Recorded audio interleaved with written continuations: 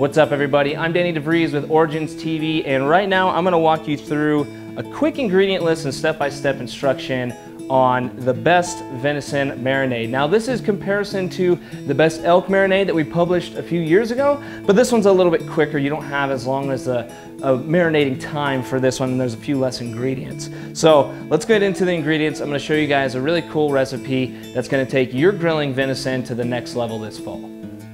Some of the liquid ingredients you're going to need for this marinade includes 3 tablespoons of Worcestershire, 2 tablespoons of soy sauce, 1 teaspoon of liquid smoke, 2 teaspoons of balsamic vinaigrette, and 1/4 cup of olive oil.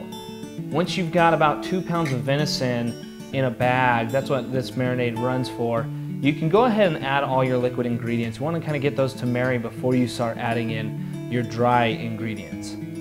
For the dry ingredients, it includes 1/2 teaspoon of salt, 1/2 teaspoon of pepper, 1 teaspoon of garlic powder, 1 teaspoon of onion powder, 1 tablespoon of minced garlic, 1 teaspoon of McCormick Chipotle roasted garlic seasoning. Now, you don't need to add the grill mates from McCormick.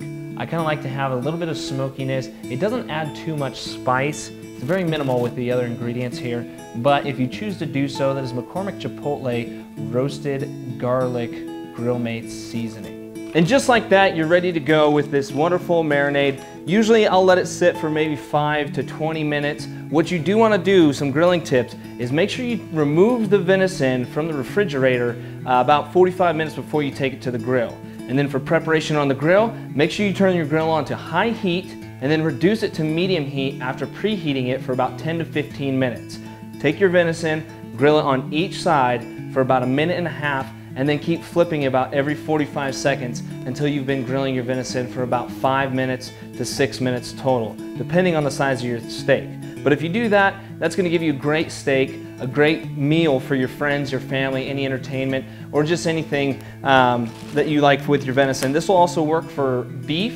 It'll work for duck if you want to cook teal this way and thinly slice a teal breast. It'll work for that. It'll work for mallard, moose, elk, deer. This is whitetail. We harvested this one about 3 weeks ago, and we tried this marinade for the first time just a few weeks ago, and it turned out fantastic. So check out the marinade. I hope you guys enjoy it, and let me know what you think.